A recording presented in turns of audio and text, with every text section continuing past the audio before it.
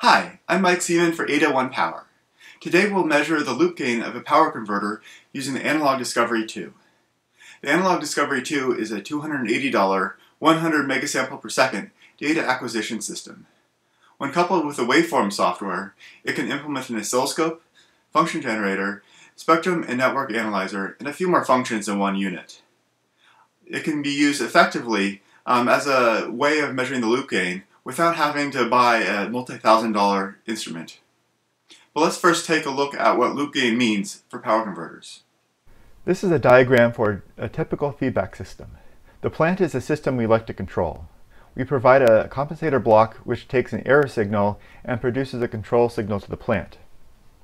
The error signal is a difference between a reference or command signal and the output processed by a feedback network.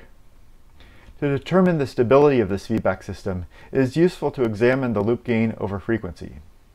The loop gain is the product of the gains of these three blocks. So here's a typical closed-loop power supply. The power conversion stage is our plant, controlled by a duty cycle and producing an output voltage. The PWM controller is our compensator here, comparing the difference between a reference voltage and the output voltage divided down by a feedback network. The loop gain for this system is typically shown on a Bode plot. The crossover frequency is where the loop gain magnitude is unity, or 0 dB. The difference between the phase and minus 180 degrees represents the phase margin of our system, in this case 54 degrees. The gain margin of the system is the gain when the phase crosses minus 180 degrees. In this case, it's 18 dB. The crossover frequency of our system represents its bandwidth, and the phase and gain margin represents its stability. Because both are positive by a reasonable margin, our converter is stable. To measure the loop gain, we need to inject a test signal into our power converter. We first insert a small resistor in series with the feedback network. Since this resistor is much smaller than those in the feedback network, it will not significantly change the operation of the circuit. We then use an isolation transformer to inject the test signal from the arbitrary waveform generator into the circuit.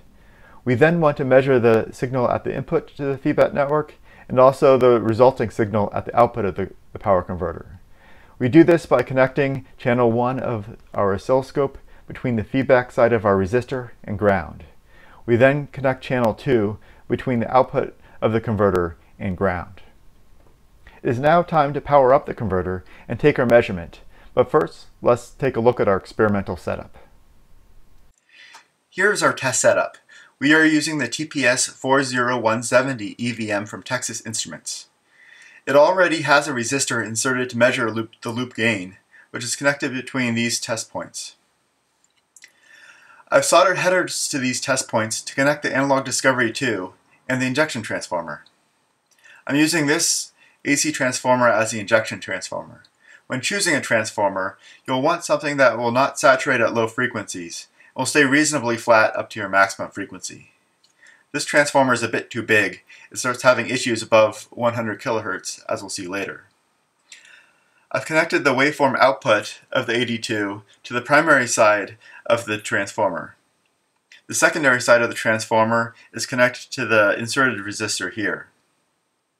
The channel 1 oscilloscope input, in orange, is connected to the feedback side of that inserted resistor and to ground. Channel 2 in blue is connected between the output voltage side of that inserted resistor and ground as well. We finally connected the ground to the circuit ground as well.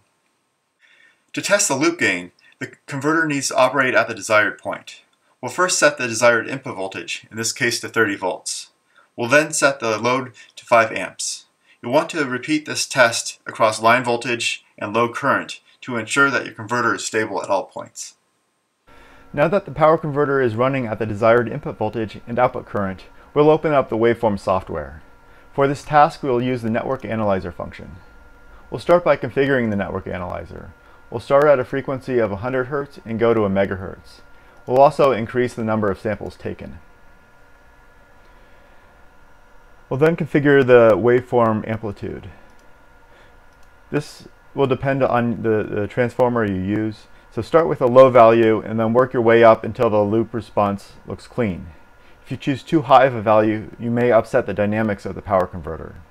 You'll see that channel 1 is used as our reference, which means that channel 2, which is measuring the output of the converter, will be taken with respect to channel 1 and will represent our loop gain. We'll then increase the settling time and number of periods sampled in order to smooth out the waveform. Finally, we'll set our magnitude range from 50 dB to minus 50 dB. So now we can click the single button to acquire the loop gain of the converter. So this will take a few minutes because we've increased our sample period.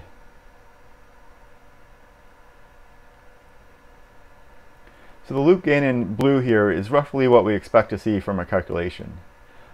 We can take a look at our crossover frequency, and that's about 35.7 kilohertz, and our phase margin at this point is 57 degrees.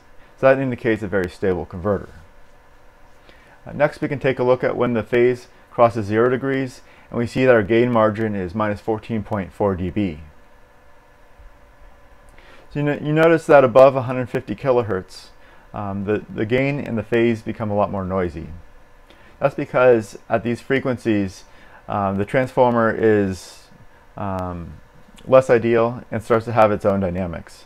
It's also above half the switching frequency, so you'll see a lot of switching noise come into that measurement as well. We've seen that we can easily obtain the loop gain for a power converter using the inexpensive Analog Discovery 2 data acquisition system. I hope you've enjoyed this video, and please check us out at adadesigner.com.